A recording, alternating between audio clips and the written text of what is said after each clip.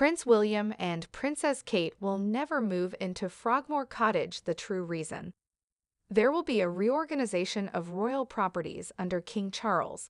It's possible that Prince William and Princess Kate will be relocating to a royal residence, but it's not likely to be Frogmore Cottage, where Meghan and Harry formerly lived. It has been stated that neither Prince William nor the Princess of Wales are likely to move into a space built by Meghan Markle. Prince Andrew, who is refusing to go, may be ejected from the royal lodge by King Charles, and the future king and queen may be relocating. Given the break with the Sussexes, who now permanently reside in California, one expert says Princess Kate is more likely to move into the lodge than Frogmore Cottage.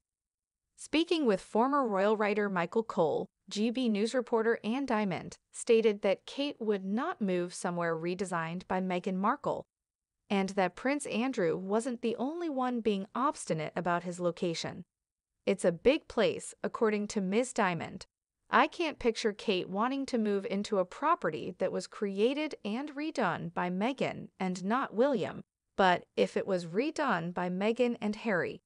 Because other reports circulating today claim that William has explicitly told his pals that he will not be asking Harry to the coronation when the time comes. The announcement follows reports that Prince Andrew's Royal Lodge security detail was removed by King Charles. Everyone is speculating this means the Duke will have to leave the Royal Lodge, because what other reason could there be to take his security away? A royal insider told The Sun. It is no secret that the king wishes for him to step down. Following the death of the Queen Mother in 2002, Andrew was given the 30-room palace, which he has been residing in since 2004. Although his name is on the lease with the Crown Estate, the landlord, he does not own the building.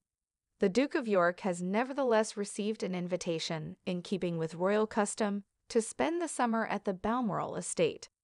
It is anticipated that his daughters Princess Eugenie, Beatrice, and their mother Sarah Ferguson would be present.